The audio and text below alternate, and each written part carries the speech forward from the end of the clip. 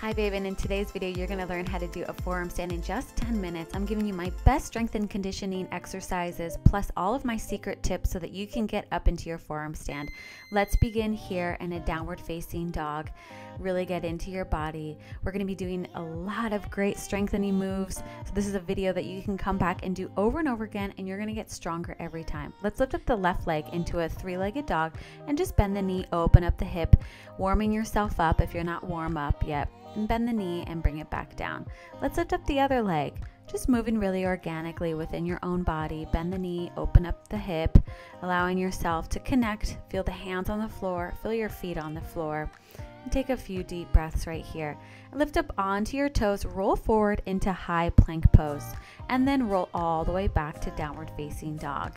One of the best exercises here. Good. Do it again to really open up the spine, the legs, connect breath to movement. Nice. Back to downward facing dog. Roll forward. Last one right here. Now we're going to hold high plank pose. We're going to go into shoulder shrugs. Allow the body to sink down. Push the floor away all the way up. Good. And then sink down and push the floor away. So the shoulder blades are moving. They're coming together and then they're separating. This is one of the best exercises you can do to gain that range of motion in your shoulders and strength in your arms, lats, shoulders. It's amazing. Good. A few more times. And then back to downward facing dog. And if you didn't know, I have a whole 30-day handstand program. I'll leave the link down below for you.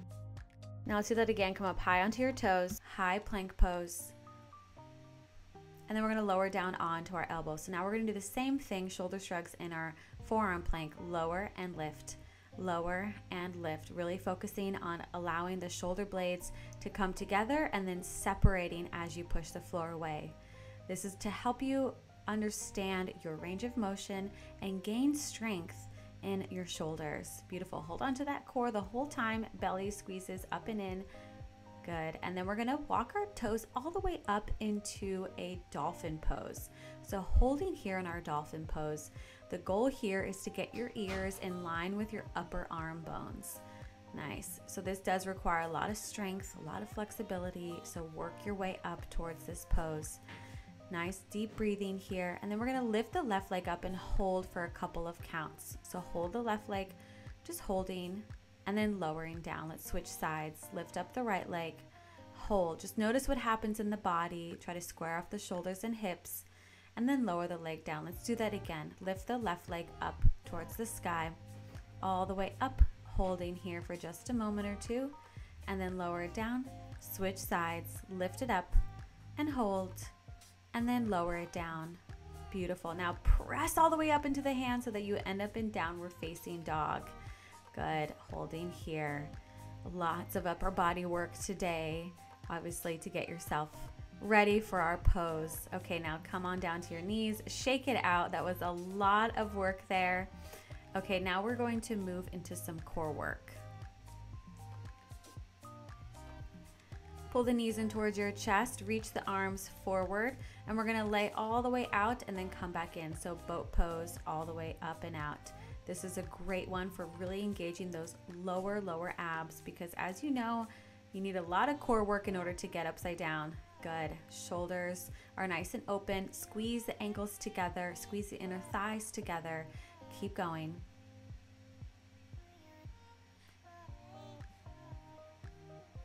Nice. And then place the feet down. See if you can stand all the way up right from there. Did you make it? Good job. Now we're in chair pose, bringing the hands together and then stand all the way up. Beautiful work. Inhale, reach the arms all the way up overhead, and then take a nice forward fold, release through the body. Place the hands on the floor, step back into high plank pose, hold here, and then lower down all the way into your chaturanga, to upward facing dog, and then to downward facing dog. Just take a nice big deep breath in and exhale. Inhale, let's lift up onto the toes, roll forward into high plank pose, lower down into chaturanga, and then to upward facing dog. Good, squeeze the shoulder blades together there. Use your core to press back to downward dog. And again, lift up high onto the toes, but this time we're gonna walk it all the way forward so that we end up in a nice forward fold here, releasing the head, shaking out the legs. And let's take a twist. Place the right hand down, left arm up towards the sky. Right knee is bent, left leg is straight, and then let's switch to the other side. We do need a lot of flexibility in the back of our bodies in order to achieve that pose, so this is helping you do that right here. Let's take our hands, let's clasp them behind our back. Again, we need flexibility also in our shoulders. So clasp the hands behind you. Notice I'm bending my knees to allow for more range of motion in my shoulders. And then if you can straighten the legs, go ahead and do that. And then allow the hands to just be heavy. Just really let gravity pull the hands down, the shoulder blades down, good. And release that, place the hands back down onto the floor. Step it back into your downward facing dog. And now we're going to do one of my favorite exercises for the upper body. We're going to lower down into dolphin and then rise back up into downward dog. Good. Lower, lift, lower, lift. Keep going just like that. And remember, you're building strength. So do as many reps as you can. And then tomorrow you'll be able to do another rep, and then the next day another rep. So just know that you're building your strength with every rep. Nice. So let's hold here in our dolphin pose now. Make sure that the upper arm bones are by the ears. Now we're going to take little walks towards our face and then back. So you're just trying to get up as high as you can onto your tippy toes, noticing that my hips are going over my shoulders. So that's really what we're trying to do, is getting ourselves prepped for feeling comfortable with the shoulders and the hips in one line. So walk all the way up onto your tippy toes, and then walk back to dolphin. Nice. Walking all the way up, up, up, up, up, up. Just noticing how that feels. Keeping the forearms pressed down onto the floor so they are parallel to one another. Nice. Now from there, see if you can then lift one leg up and just rocking forward and back onto your toes. Again, just getting yourself used to being in this alignment. Eventually we want foot, hip, shoulders, and elbows all in one line. And this is prepping our body to get used to being in this position, because our body likes to be in poses that it's familiar with. And so this is exactly what we're doing, prepping ourselves so that when we do kick up, it feels much more natural and easy.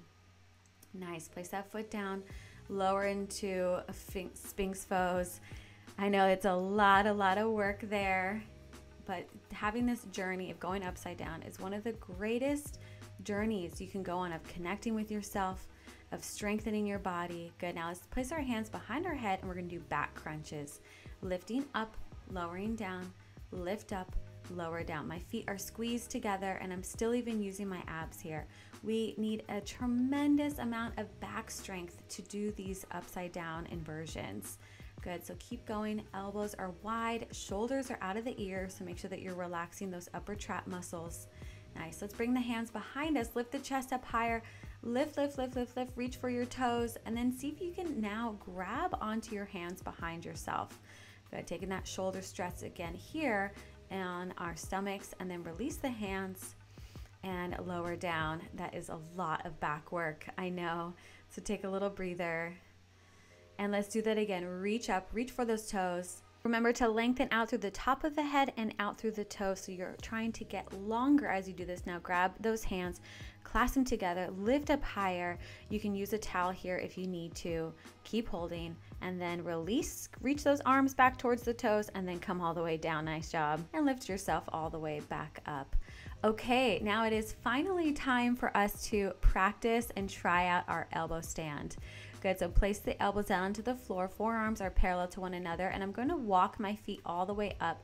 Now just begin by lifting up. So notice how I didn't hop, I didn't kick, I didn't move around. I just rocked as far forward as I could on my toe. So I get as close as I can, and then I just begin to rock, and my foot just lifts up because my body just tips over towards my shoulders. And then once you do that, you can practice bringing the legs together, thinking of creating this nice straight line. Squeeze the inner thighs together, use the abs. Good, and then slowly lower down. So practice that on your own. So now, right now I'm going to show you what not to do. Okay, so if you look here, don't try to just kick up and just hope for the best, right? You don't want to just flail your legs around at all. You want to make sure that you are using your toes. So I'm going onto my very tippy toes and I'm just rocking very gently. There's no momentum. It's all weighted evenly throughout my body. And then from there, You can get fancy with the legs and see what feels good for you, see what you can do, but I highly recommend getting just that straight position first, the up and down position first. Take a little breather and remember to be patient. I also have a 30-day handstand course that'll teach you everything you need to know so you can do your forearm stand, handstand, and headstand. So I'll leave that link down below. Let's do this one more time. So place those elbows down. Let's try it again. So I'm going to rock up high onto my toes, and then I just tip over. And it's just super easy and simple. There's nothing erratic going on, and that keeps the body really safe so that you don't jerk and pull or push anything or anything like that. And of course, if you need a wall, you could do this against a wall so you can have a little backing there, but squeeze those legs together. Once you get up to the top, point the toes, feel that long line happening through the whole body, and come down. You did amazing job. Thanks for joining me. Great work. We're going to take a nice shoulder stretch here. This one feels so good.